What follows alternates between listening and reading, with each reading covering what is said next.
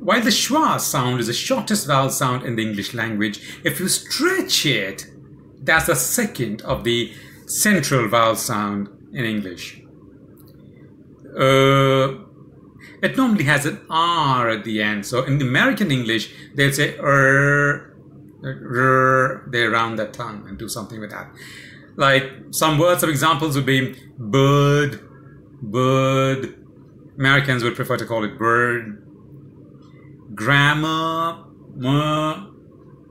birch. They confirm, revere.